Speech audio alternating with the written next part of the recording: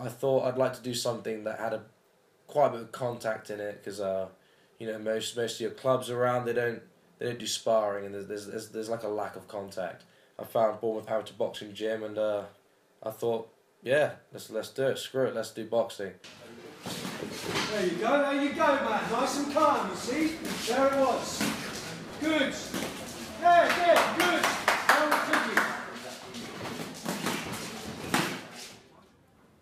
Growing up in my house, you know, growing up with my family is very good. You know, very pleasant. I had a really good upbringing from my parents. You know, never had any problems. It was always, you know, it was very good. My parents they pretty much do everything they can to help me. You know, they very understanding, very caring, and they've done a lot for me. You know, I'd like to do more for them. Well, I'm Spanish, so we do quite a lot of traveling to Spain. We go to Spain a lot to visit the family. To do skiing, I do that with my English side of the family, and we go to France. We usually go to the Alps. We've been to Austria, again, the Alps. My dad supports me doing boxing.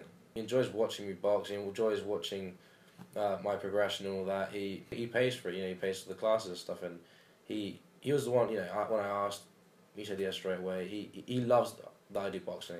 Barry McGuigan is one of my favourite boxers in history, because my dad, when I started doing boxing, my dad actually pointed me towards him. So, you know, he told me to watch a few videos on how he boxed and all that. You know, the head movement is amazing. His fight against Pedrosa, he was absolutely awesome to watch. You know, he was a very good boxer.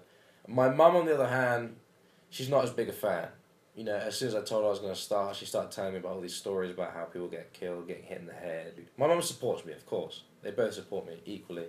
But I think my dad's more keen on me doing boxing, whereas my mum's less keen. You know, obviously boxing has its risks.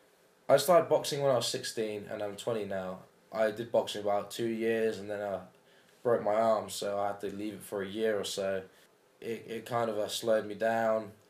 Yeah, having a broken arm, you know, I broke my nose as well, and it took a long time, especially for my arm, to get back into shape. I think my toughest fight was a sparring session. Really good, you know. He'd make you pay, like, you know, with his left hand, he'd hit me in the head. I remember it really well, because I remember it was the first time I didn't have to wear a headgear. The thing I enjoy most about boxing is the discipline. It really motivates me, and it makes me more driven as a person in general. You feel healthy, and I think that's really good. On another note, you know, one of the things I really like about boxing is the competitivity.